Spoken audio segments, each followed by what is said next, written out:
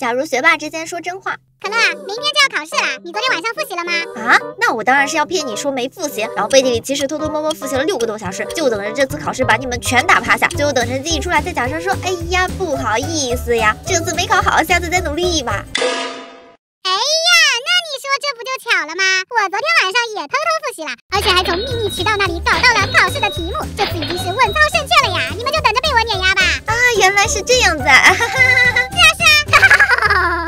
如果差生之间说真话，可乐，昨天老师突然过来没收了我的漫画书，是不是你打了小报告？那当然是啊，我不但告诉老师你藏了漫画书，我连你偷偷把奥特曼典藏卡带到学校的事情都告诉老师。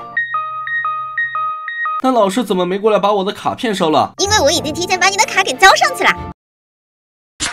哎，这种小事情先放一边。你今天上午借我抄的那本作业啊，那字都不知道是谁写的，实在是太难看了。我往鸡爪子上徒弟墨水写的都比这好看。唉，没事啊，那作业是我自己做的，反正也不可能写对，随便瞎写点就行了。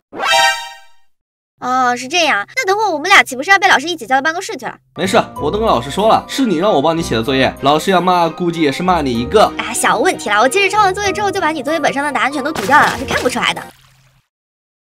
那我就放心了。啊，是啊是啊。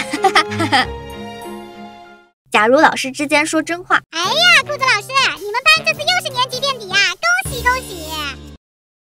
哎呀，瞧你客气的，只是区年级垫底，难道你们班这次公开课给力啊？一半学生都在睡觉，听说教育局的领导都看傻了呢。没事，我已经在校长面前说过你坏话了，下次教师评比估计你是拿不到什么好名次了呀。那太谢谢了，其实校长是我舅舅，他说等年底就把你给开除了呢。